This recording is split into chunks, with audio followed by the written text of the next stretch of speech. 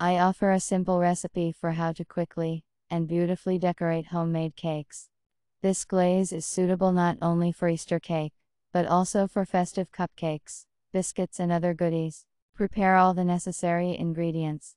I make powdered sugar myself with a coffee grinder, but you can also buy it at the supermarket. Separate the protein from the yolk.